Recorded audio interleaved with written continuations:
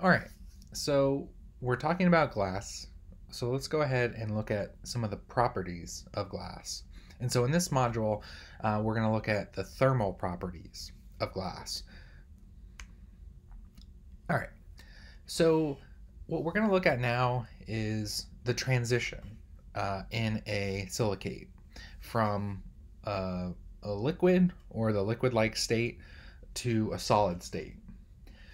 And so we know that that transition from liquid to solid in a crystalline material, it's liquid to crystalline solid.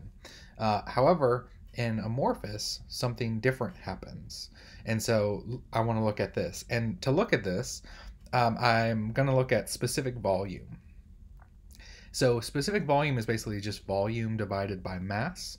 And so it's basically the inverse of density. So normalized volume. Um, and what we're looking at here is the volume as a function of temperature. So the way I like to look at these graphs is starting at the highest temperature.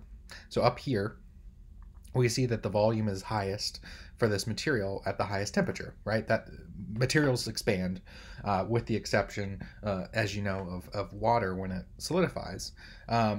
So the volume's the highest, and then we see that the kind of splits off into different things.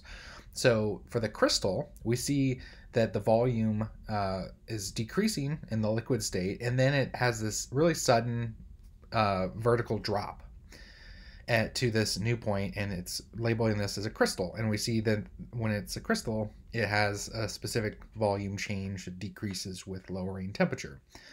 And so this step change here that we call it is the melting temperature, right? That's where the atoms rearrange from the liquid state into a crystalline solid. And so at that one temperature, there's a reconfiguration, and therefore we have a step change, and that's our melting temperature, right? So that's pretty typical behavior that we see.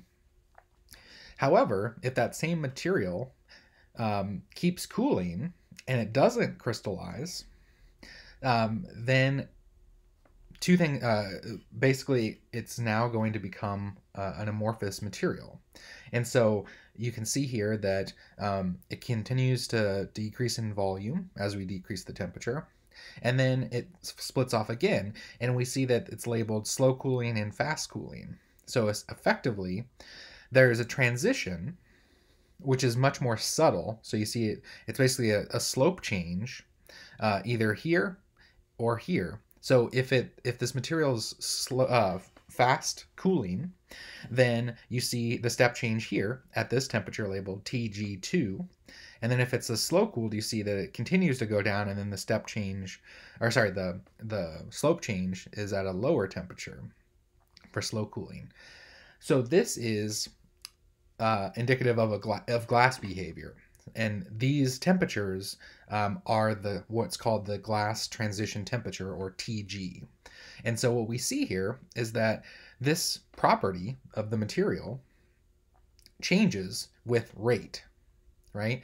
Which is something we don't see with crystalline materials, right? We can't change the melting temperature based on how fast we cool it. That's an inherent property of the material. So we know that this glass transition temperature can do that, but that kind of is different than what we see in typical phase transformations like melting temperature, right? And so just let's kind of go over the definition of glass transition temperature real quick.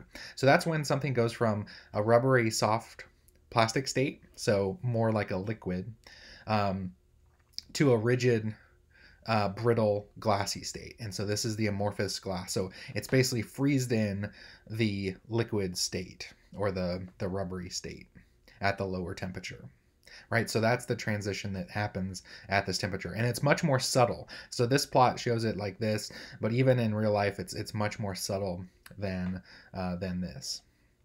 And so the fact that glass transition temperature can change means that it's a different type of phase transformation. And a way we can actually do that is by looking at the first derivative of these quantities with free energy, which you might remember from thermodynamics. So the first derivatives of these terms, so specific volume and then entropy, which we haven't talked about. But the first derivative is continuous, which is basically what we see for these terms. So essentially, that is telling us that we have a continuous change in free energy for those terms. So essentially, glass transition is not thought of in the same way as the melting temperature because of the step change we have for melting with specific volume, and then the slope change, the more gradual change for TG, for specific volume, and the same thing for entropy. So if we look at entropy, that acts the same way. For a crystal, we have a step change in entropy when we change phase, but then for the glass transition, it's a slope change. It's much more subtle. So let's interrogate this kind of concept a little bit more by looking at a couple different thermal properties. So we're going to look at heat capacity as a function of temperature and thermal expansion as a function of temperature. And so when we look at these quantities now, we see that the crystal has a step change in heat capacity, but also the glass does too. And the same thing for thermal expansion. The crystal has a step change in thermal expansion for the changing of phase, and the glass does as well. So these properties show a different type of trend. And if we look at these terms, so alpha for here I kind of have it reversed. So alpha is actually for thermal expansion, and C sub P is the heat capacity. So if we look at these, we see that the second derivatives with respect to Gibbs free energy are discontinuous, and that's what gives us the step change. And so this shows a different behavior than what we saw with specific energy, or sorry, specific volume on the previous slide, and entropy here. So these tell us that, so this kind of altogether suggests that glass transition is not a typical phase transformation. It's a second order phase transformation, more in line with the ferromagnetic phase transformation than something like the melting temperature. So that's just something to keep in mind, that glass transition temperature is unique. It's not exactly like what we'd expect with melting temperatures and so forth.